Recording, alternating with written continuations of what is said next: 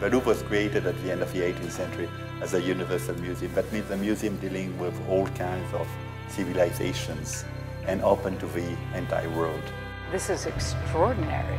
A European landmark here in Atlanta, Georgia. It signaled the beginning of a new era.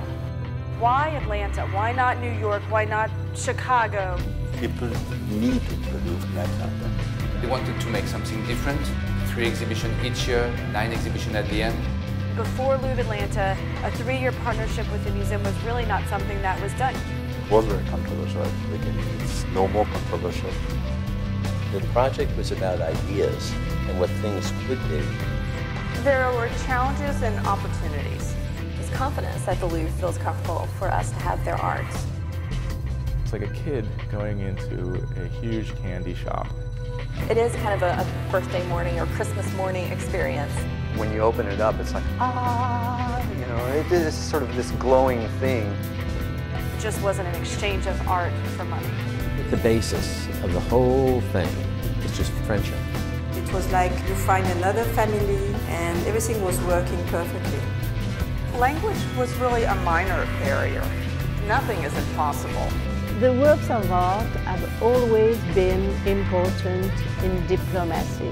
When we began our discussions, French-American relations were at a real low point. Our project has resurfaced the very long-standing relationship that America and France have had with one another. We think that our collaboration with the Louvre is part of a change. I think collaboration really is the operative word for the future. Nobody can own everything. For the Hive, this was the first time we had the opportunity to have 1 million visitors. There have been some very powerful pieces here. To look at beautiful artworks, it just enhances your life. You can explain so many things with art. Art is your garden, your private garden.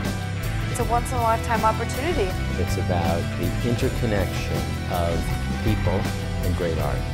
It was a dream, but it certainly wasn't dreamlike. It was a wonderful experiment. From both sides, the staff really feels that they've made their stamp in art history.